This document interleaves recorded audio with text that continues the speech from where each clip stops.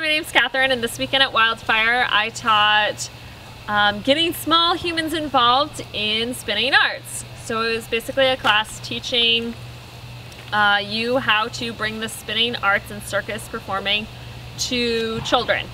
We did a series of small discussions and example games. Some of the things that we did as examples, we did veggie stretches, focusing on how you can be silly and make mistakes and just have a good time with it. We did a couple named games. Names are really important. Remember to do name tags, get background information from whoever you're coordinating this with on the class size, the space, special considerations, special needs students. For name games, we played a game where you say your name and then do a movement, and then everyone else in the group echoes the name. We also played You, Me, Me, You, which is kind of like remember your own name game. So it'll say like Kathryn, and then you'll say Bobby, and then I'll say Bobby, and then they'll say Kathryn. They'll say my name again. And then you'd go around the whole circle, so you actually shake hands with everyone twice.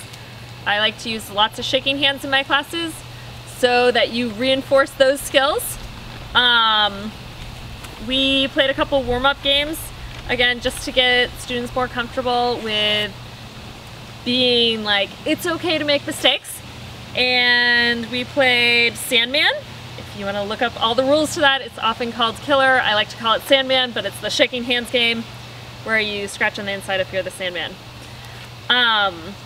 We also played I See, which works really well to get kids moving, and you could say, I see hula hoopers, and all the students can pretend like they're hula hoopers, or I see trains, and everyone can act like a train. You can have them work in groups or in partners to make things. We had a safety discussion talking about how that is your #1 priority, and we did, let's see, we did a hula hoop tunnel game where you pass the hula hoop through everyone. Not through them, around them. We talked about competition and making it so that the competition is a motivator and not a praise.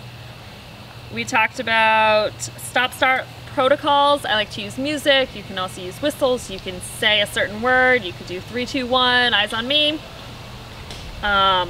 We talked a lot about having your class and the activities that you choose be driven by your students. And so thinking about if this is going to work with a certain class, it might not work with kids even the same age, depending on their age and ability level and maturity level. What else did we do? We did some partner games. We did a find your partner game with the vegetables or whatever you might want to put on your head, and then ask a third person, are we a pair? Someone suggested having people ask questions so that people have to guess their own one if you want to do like a famous person or something like that. With our partners, we played scarf tag, so standing on one leg and trying to grab your partner's scarf. We talked about other scarf activities that you could make an entire class out of. How to put your props away safely. And at the very end, we touched base on stations is a great way to utilize a small amount of equipment, and a few projects that I've done using technology with my middle schoolers. And the end goal, we also talked about finding out those school rules so that you could be following them and staying on the same base. If you have any questions, please come find me. Thank you, bye.